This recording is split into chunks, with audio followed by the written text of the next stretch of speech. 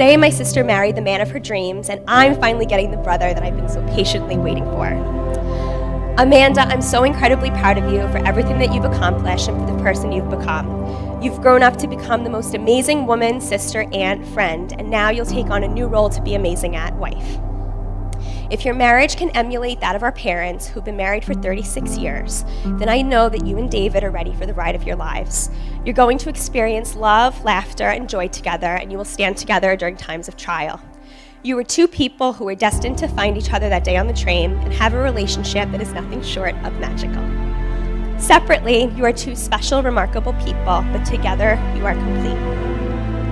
My wish for you is to embrace, celebrate, and to love each other unconditionally every single day for the rest of your lives.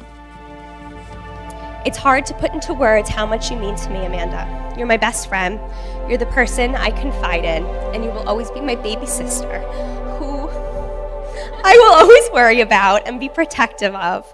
You're my funny little sister who can make me laugh when all I want to do is cry. There are simply no words strong enough to express how much I really love you. I will always be here for you no matter what, and I need you to remember that.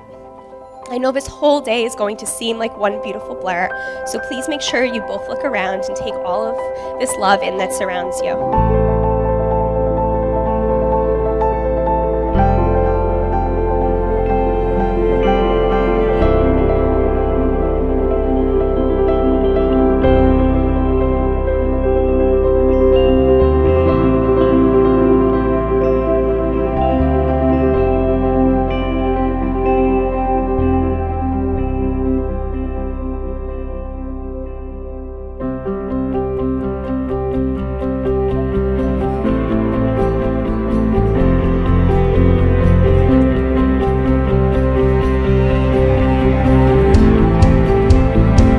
Since I'm one of Amanda's older sisters, I sometimes worry about her, but not today. I know that she has met the man that she truly admires and loves unconditionally.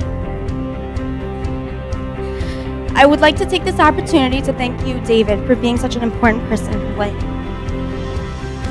Love, trust, and forgiveness are the foundations of a marriage.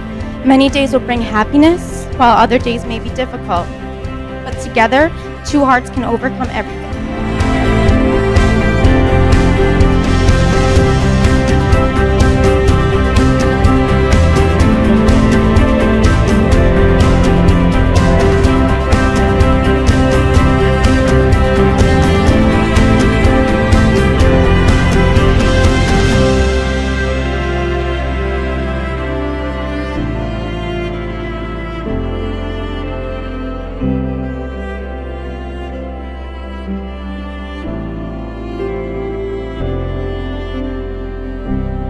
When I was walking down the aisle, giving her away today, I cannot deny I felt the loss. After all, I was giving my daughter away to be married. But when we reached the altar, I felt something else. It was not really losing a daughter, but I am merely entrusting the happiness, love, and well-being to David for the rest of her life.